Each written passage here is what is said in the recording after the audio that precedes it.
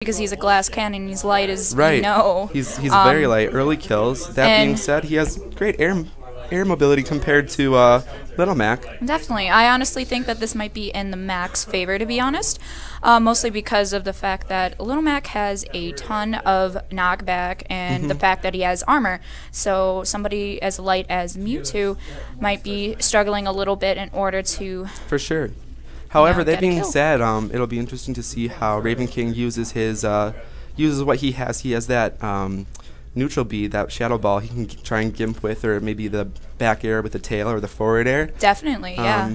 It's not that hard to gimp. As Little long Mac. as he uses his aerial game, I think that he will have a lot of opportunity to punish.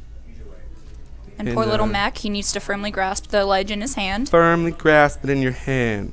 Shout outs to SpongeBob, my man. I know, right? SpongeBob is just better. It's just better nowadays. We got the KO punch. Let's see if Oni's gonna get some frame traps. Definitely. With the fact that Mewtwo now has 28%, it will kill at this percent.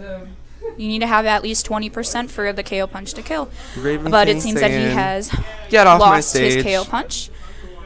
Looks like Mac is having a tough time, you know, even with his ground game and his ground mobility. Right. And you know, Mac has to be careful on the ground. That's his place where he's supposed to shine. And if you're throwing out smashes and getting punished, it's a place you really want to be careful. Definitely. He may have a lot of armor, but at the same time, he has to watch out a little bit. And that up throw comes out right away. Misses the shadow ball, but that's okay. He goes for the dash attack, and he's going to try and convert some damage right there. Oh, it seems he tried to do a little bit of an aerial nair there going on. Ooh. Alright, Anubis saying, alright, my stage. Barely gets hit with that neutral air. That thing stays out for a long time. You gotta be... Oh, now when Mac enters the air, that's all Mewtwo's realm there. He knows best. Oh! Nope, not taking it. But he's can he living. recover? Oh, yep. The For Glory. Oh, poor thing. Shoutouts to the effort for the For Glory recovery right there. Shoutouts to that mad fair that we just experienced here. Yeah. I'd be mad if I got hit by that fair. It just doesn't seem fair. I get it, you know.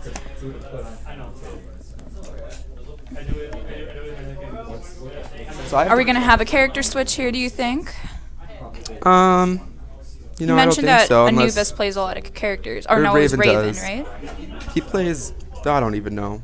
I don't even know either. Still pretty new to the people at this particular venue. Me as well.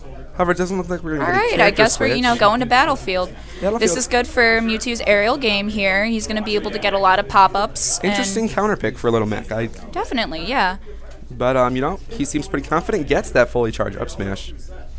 He seems to be rolling a lot. It looks like he's a little bit scared, and, you know, he's restricting his mobility quite a bit by just rolling around a little bit. Right. And Raven seems, you know, he's trying to take things a little bit slower. Definitely.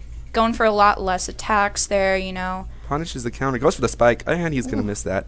Ooh, he could have gone for a ledge trump there. It didn't seem that Mac got up in time. The trades.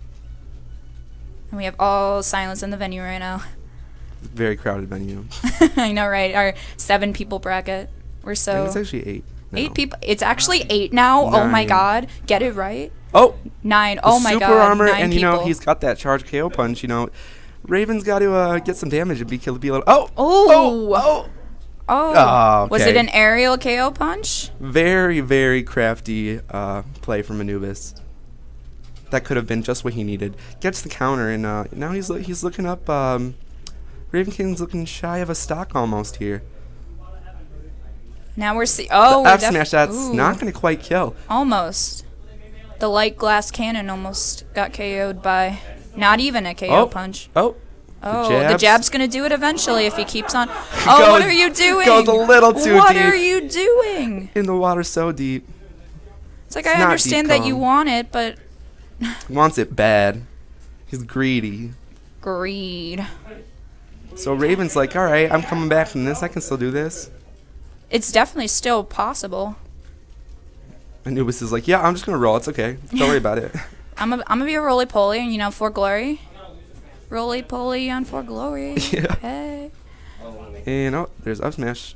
throwing out smashes. Raven is definitely being a lot more cautious. You can see him staying in shield a lot more, especially when he's on top of platforms. He's afraid of what the little Mac will do right here. And Anubis is really, you know, greedily going for that kill. And that'll be it. That'll be the game. Little Mac's got that body. He's got that big body. If Raven would have released it earlier, he probably would have gotten it off and gotten the KO. Yeah. Shoutouts to Papa Fresco's. Shoutouts to our 9 people in our bracket today. We can name them all right now and just be done with it in like 20 seconds. Are we gonna see? Did we see a character switch? Yeah, we're gonna see some ick. We're gonna some ick. Yeah. Some ick. Icky. Us. No, I'm just kidding. Icks are us. So RavenKing mains Ike, and these characters both pretty hard hitters. I would say Ike has a little better matchup just because he has a better recovery and he has more air mobility. Definitely.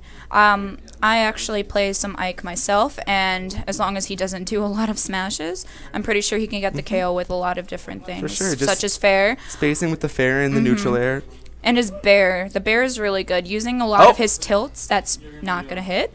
Using a lot of Ike's tilts are the key to being a good Ike. Also, and Anubis did not make it. Nope. And the thing about Raven, he loves to throw out, you know, not super high risk smashes, but he'll sit at the edge and he'll charge that that neutral B, or he'll charge that F smash, and you know, only takes a little mistake to get hit by that. Definitely, and I see him baiting a little bit with bears here and there, doing some reverse aerials. Tony Honk's pro baiter. Oh, and he got him with maybe that wasn't the smartest move to do. Maybe went a little bit too but hard. we're living here. We're living, still good.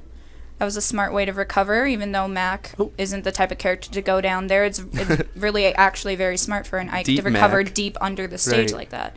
But yeah, that's a great utilization of Ike's sword going through stages. Definitely. So it makes it a lot harder for characters that actually can go down there and chase after him and try to stage spike him.